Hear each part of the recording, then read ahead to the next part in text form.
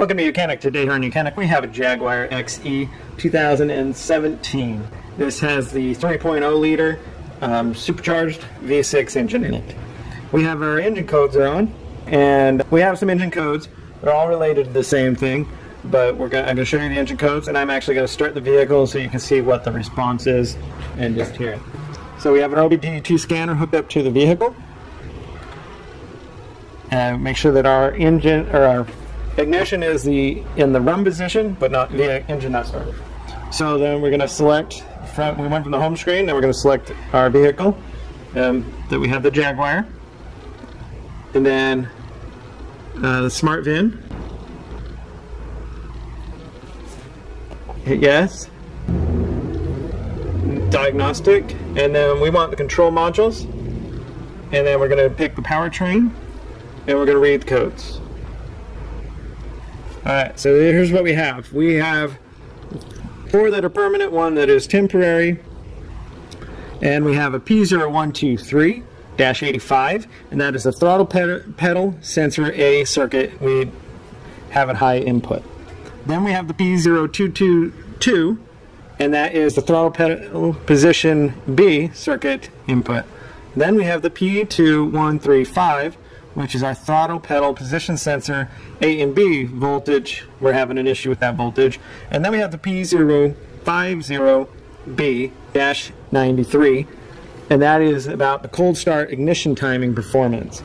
These are all set off, I mean sometimes they'll be individual, but they're all set off by one common thing on here, and that's our throttle body is not working correctly. So I'm going to start the vehicle. You're going to see how it sounds, and you really can't, it's running in a limp mode. Really, it wouldn't really run, but when you're hitting the fuel pedal and trying to drive, it'll only go up to like 1500, 1700 RPM, and then it drops down to 1, and the engine is running very rough. I mean, you can feel the vibration inside the vehicle.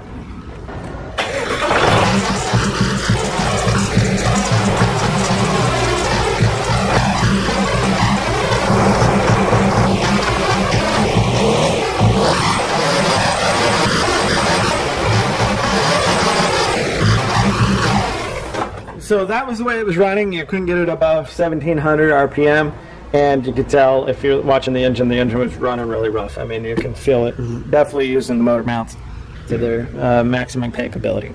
So it's a throttle body sensor, or the whole throttle body sometimes can go bad, or it could as well be the wiring. So this is what you call drive-by wire, because it's electric. When you hit the gas pedal, it sends the electrical sense to your throttle body. It opens it so that your vehicle will open and give you the power you want. So electric wires can have issues that go bad with them.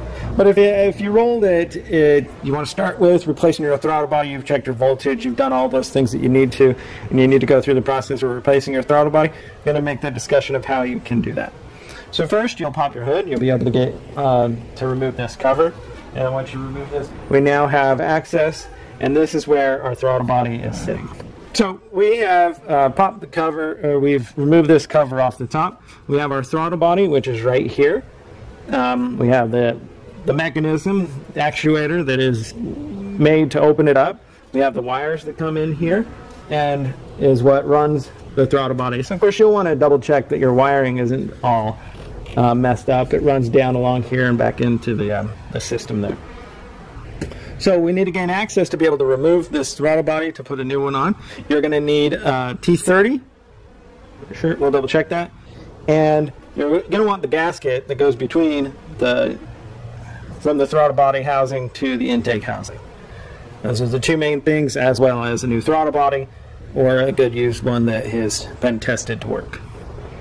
So you've removed that cover. We have a 10mm bolt right here. We have a 7mm 3 on the clamp, one on the right side and one on the left side, and then we have one 7mm clamp on the intake pipe to the throttle body. Once you remove that bolt and loosen those clamps, you also want to make sure that you disconnect this vacuum line, which is a hard plastic. You squeeze it and you pull it back, and you be careful that you try not to break this plastic, because those are a pain to come by and generally fairly expensive, these lines here. So then we got that undone. And we want to just, the throttle body is on there, that connection sits on there very tight. You just want to kind of rock it up and down and be able to pull it out. And we can set that aside. So we've gotten to this point where we have access to our throttle body, and that's about all we'll need to remove. You may need to sometimes remove a few other things, but we have access to remove the 4 bolts, and then you could remove the 4 bolts and then be able to hopefully just remove some wiring up top here and pivot this and bring it up without having to undo any of this water line connection. So you'll need it's a T30 to remove these 4 bolts. Then you remove those 4 bolts and remove your throttle body. You also want to make sure that you undo the electric connector to be able to replace this. This electric connector here is a little bit of one of those special ones where you need to pull the red portion back and then be able to depress the black center there, and then you'll be able to make that unconnect.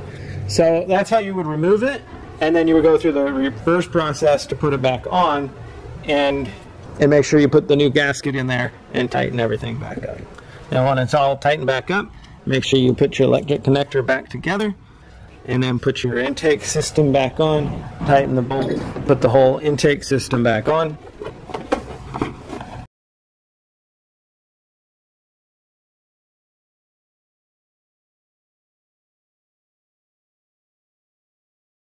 Tighten all your size 7 clamps on.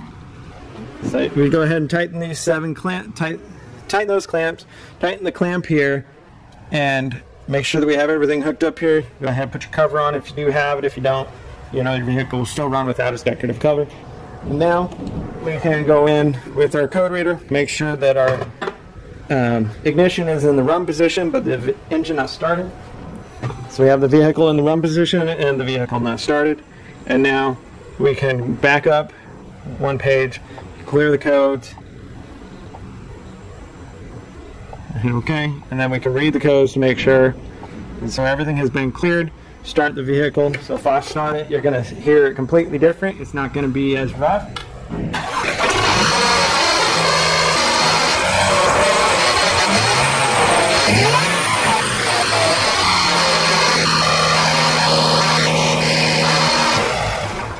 So you see that started and that ran completely differently. You get your RPMs when you hit the gas pedal, it's going to go up where it needs to be to give you the amount of power that you would like to be able to drive down the road. Throttle bodies can go bad, or the actuators and the electric inside here, and so sometimes your vehicle will not start, or if it does start, it'll just run at idle because it won't get any communication from the fuel pedal. So that's how you would replace that if you need to replace that on your Jaguar XE, or essentially in the vehicles that have the V6 supercharged 3.0 motor in it. Thanks for watching YOUCANIC, where you can be the mechanic.